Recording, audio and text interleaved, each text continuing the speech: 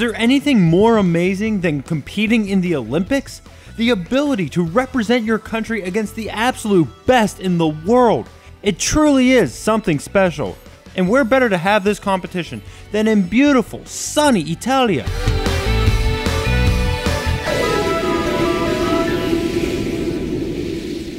But instead of beautiful and sunny, this is the white, snowy, cold Italia that nobody likes to talk about.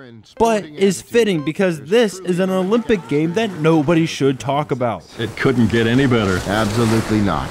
Based off the 2006 Olympic Winter Games in Turin, this game tries to bring you the feel of being in the games.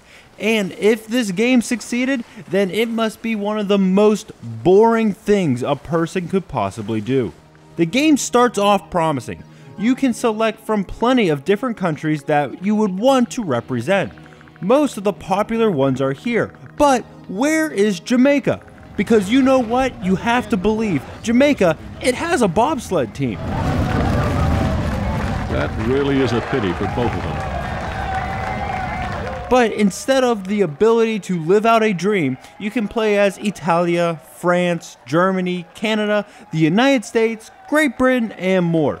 You select your name and then you go into the competition against other world famous athletes like Computer 1, Computer 4, and trust me, you don't want to have to go up against Computer 5. Just give him the gold medal now.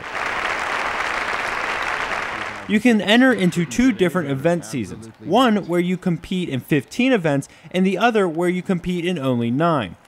You can go into single events, but that is more practice for the seasons. Your points and medals are counted up at the end of the season, with you trying to average the best finish and win the Olympics. That's how it works, right?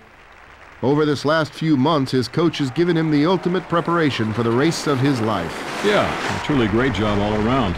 We're about to see if it is enough to get him into the medal club. And here's where the game really falls apart, and that is the actual events, which would not be that bad if it wasn't the main part of the game. There are several different events, from skiing to bobsled and even speed skating. The game says there are 15 different events, but half of those will be different variations of downhill skiing. Each event plays a little differently with different controls, forcing you to stay on your toes. But they all share one thing: being amazingly boring. They just don't have any excitement to them, and the commentating sucks whatever life there was right out. Concentrating very hard before the start, it really is now up to each individual. It's absolutely all or nothing.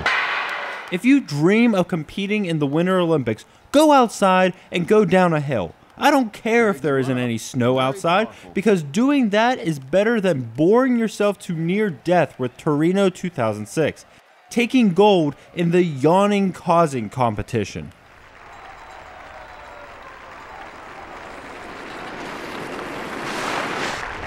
Yes, nice takeoff.